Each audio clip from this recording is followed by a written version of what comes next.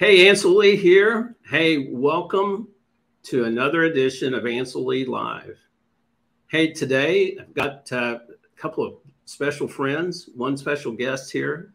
I guess, Jeff, you're a special guest. I mean, it always, but we've got Shuganti Caradonna with us today, and I'm not going to steal any of your thunder, Jeff. Go ahead. You steal it. Hey, but we're so delighted to have her on board, and I won't. I'll let you introduce her, but hey, Jeff, take it away. Oh, thanks, Ancil, and welcome, Shuganti Caradonna, president of Summit Information Solutions, and so nice to see you again. We have a little bit of a history. Our sons played youth baseball, and yes. You know, I'd like to say it was just only yesterday, but it's been a while, and I won't go back, you know, how long it's been, but both our sons are doing so well, and they're still great friends, and it's a really nice thing. But welcome to the live today, and we really want to talk to you about your company and your leadership in the company, and let's just start with can you give us a little bit about your background and how you've risen to this role of leading this company? Sure. First of all, thank you, Ancil, and thank you, Geoff, for the introduction. So I started Summit in 2002. I feel like I almost tripped into it. My background is in engineering, and I worked on the defense industry for the first part of my career path, and in Huntsville, Alabama. Then we, at some point, decided to move to Richmond, Virginia, and we got into, you know, just trying to settle into Richmond, and I started working at, you know, the corporate environment, and with my husband Chris also working in that same corporate environment. It was very fast paced, and I feel like we were on a rat race, and that kind of led us to, you know, step back at a point in time and say, you know, what's working and what's not. And during that time, we realized the impact it was having on our children. It was one of those places we were learning a lot, growing from a career perspective, but it was taking a hit on our home life. And our children were the ones that felt it. And so we said, well, someone needs to get off this rat race. And here we were in our 30s with 3 children and competing with young folks in their 20s, coming right out of college, you know, and very bright, brightest and the best, and in a very performance-based organization. So with that in mind, I said, you know, this is too important for us. And in 2002, I stepped off the rat wheel with the corporate lifestyle. And that's when I formed Summit. Wow. It's, and look where you've grown to. It's amazing. So that started as a information solutions company, but then you pivoted, and tell us about the move into aerospace and coatings. And I'm saying coatings as, you know, we're coding things, C-O-A-T-I-N-G, because we're going to talk a little bit about medical as we progress here. Absolutely. So with my background in engineering, I graduated with an electrical and computer engineering. Like I mentioned, I worked in the defense industry, started off with aerospace applications, looking at from new development of sensors and on weapon systems, and primarily for the multiple launch rocket system, which had a family of munitions, and looking at new systems, as well as ones that were already existing, like the M77 rocket that was used in Desert Storm. And so it was a very much a, you know, right out of college. I think I cried the first week, and like, I don't know what everybody's talking about. But it was a great experience. I was around a lot of amazing mentors, people that understood rocket science and were, you know, willing to teach anything you wanted to learn. And I felt like I just lapped it up. And so that was a foray into aerospace. and also learning how to evaluate and be good at analysis and looking at performance, especially when I was looking at, in some ways, when I moved on to project office, which managed some of these systems, and they were large, and some of them were not quite fielded, but when Desert Storm came, we were able to field it, come back with new requirements, and then look at that and go, hey, how can we, make it more effective so our war fighters on the ground can have a longer arm, more range, more lethality, because expected kill is important. It's either you kill or you get killed. And that's what you're, putting your 18-year-olds and your other soldiers out there. And so that was a really a good experience, good learning curve for me. And each one building upon another when it comes to leadership, kind of starting from the ground up and building that. And so moving to Richmond, it was difficult to find a defense company right there in the heart of Richmond. And what we realized, it was more of a commercial, business-centric environment. And so I kind of did the pivot of, maybe try this commercial business. And when I went in there, it's like, how do I go from optimizing expected kill to, credit card industry that has all these cool algorithms, cool marketing strategies.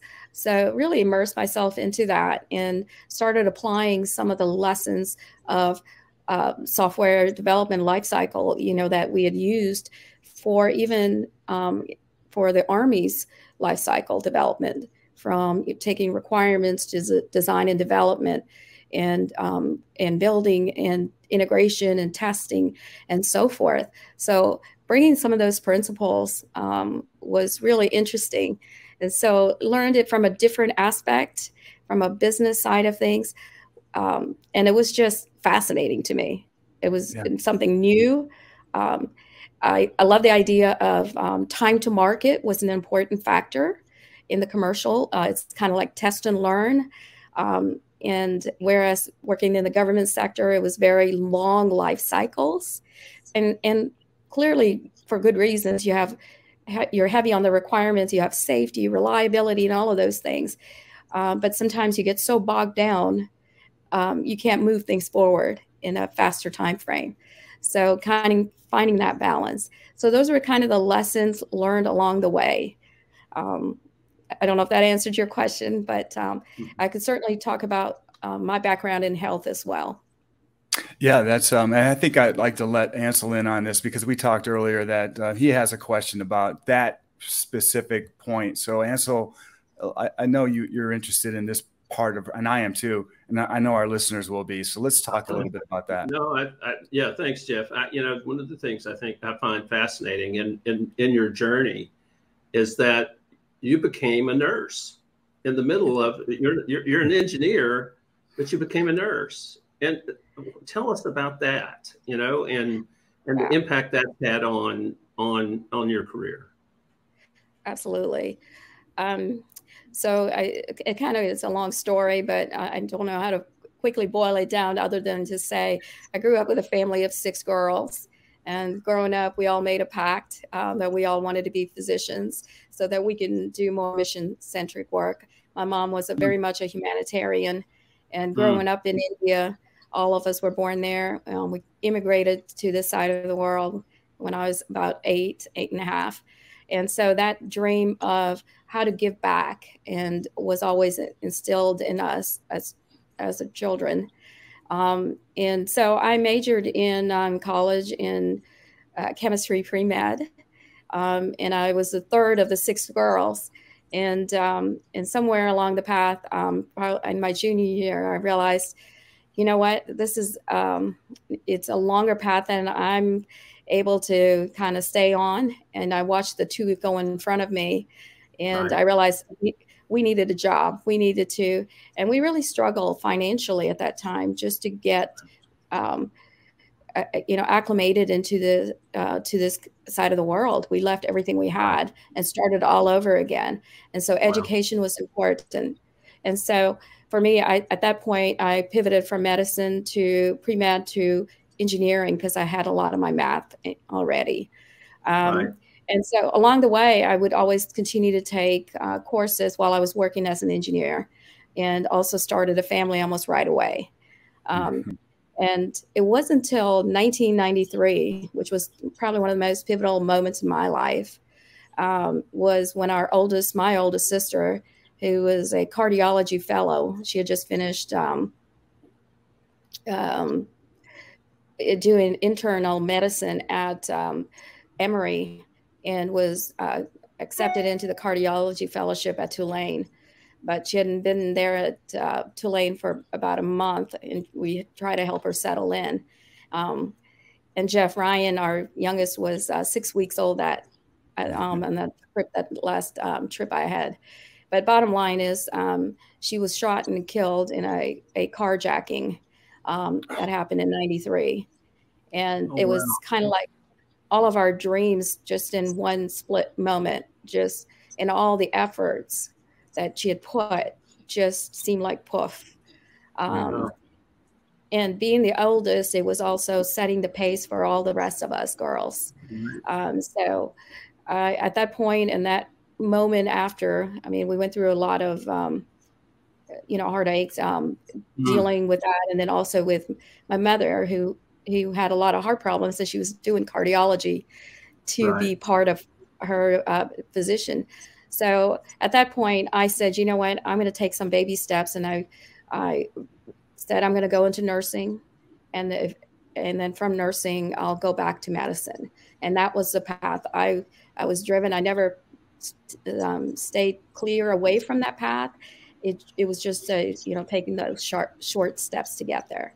So I did go back to school after, I want to say 7, 8 years of being in the engineering industry. I know a lot of my colleagues were like, what are you doing, Shuganti? I'm like, I realized life is short. I saw what just happened. And if I'm going to do something, I'm going to make this change. And now with 3 children in tow, whatever it took. And so went through nursing school, got my bachelor's in nursing. And in the summers, I would work as a consultant for the Army and working on different systems again. But I kept doing what I needed to.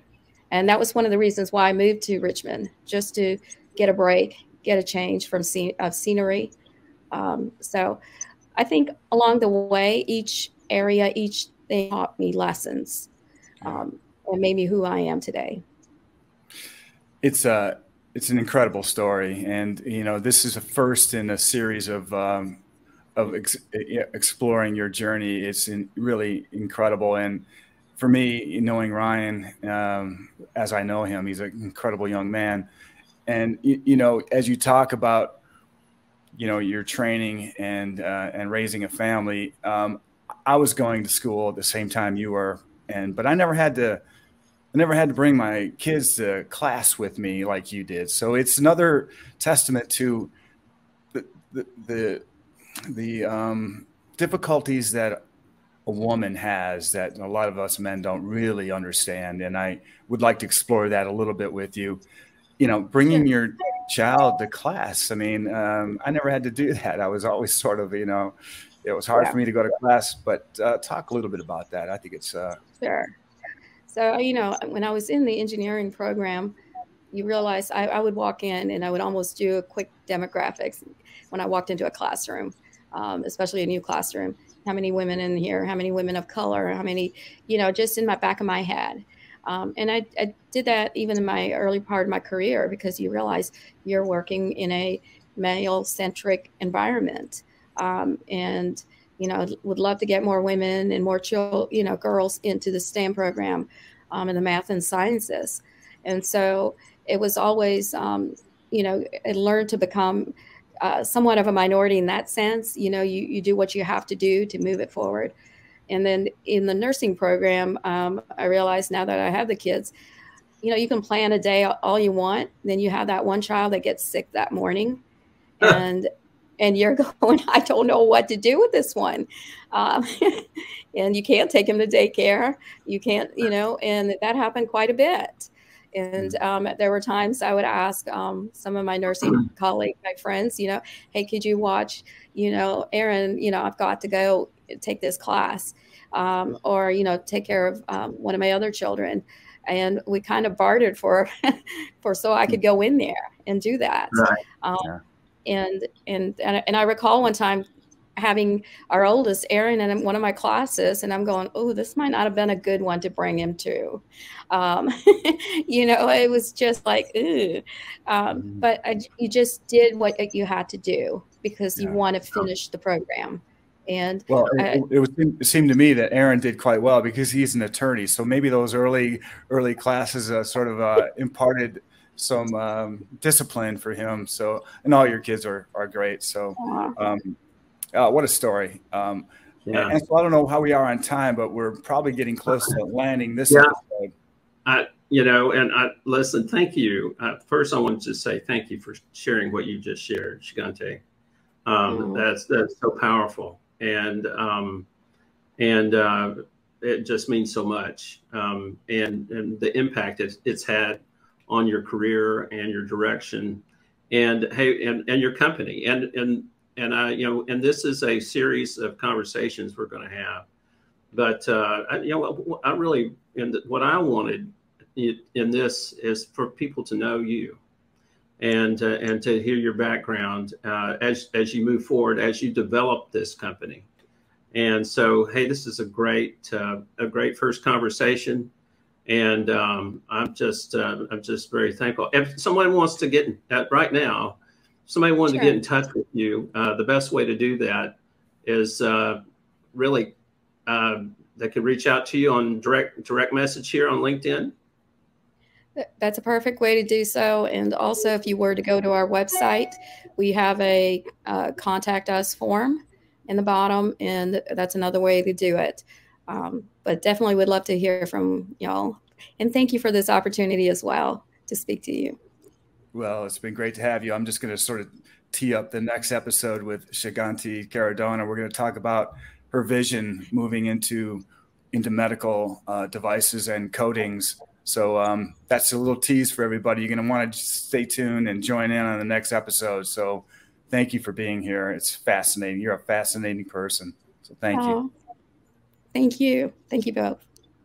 You bet. All right. Thanks, guys. Hey, if you can't find Shuganti Caradonna, find me, and I'll connect you with Shuganti. And find me, and I'll connect you. And Jeff Beecher, that guy. So we'll get you there. We will. Yeah, between the two of us. So, at any rate, listen. Thanks so much, both you guys. And hey, listen. Have a great week, and more later. More. Sounds good. Thanks. Take care. Thank you. Bye.